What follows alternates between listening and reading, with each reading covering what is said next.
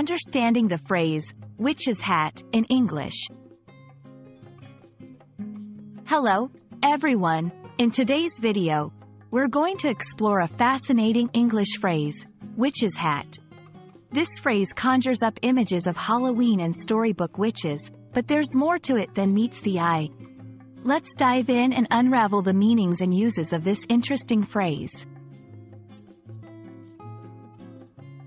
The term, witch's hat, refers to the classic headwear associated with witches in folklore and popular culture. It's typically depicted as a tall, pointed hat, often black in color.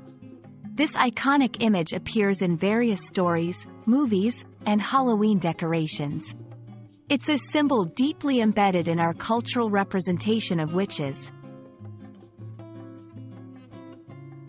In a more figurative sense, the phrase, witch's hat, can be used to describe anything that is pointy and tall, resembling the shape of this iconic hat.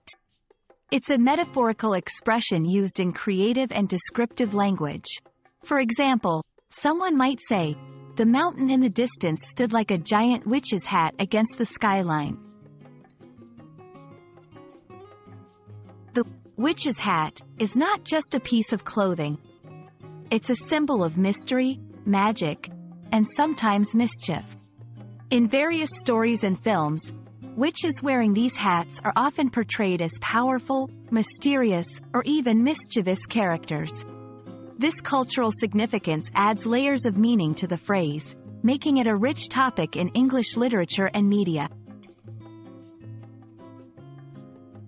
And that's a wrap on witch's hat. This phrase is a great example of how language can capture the essence of cultural symbols and extend their meanings in creative ways.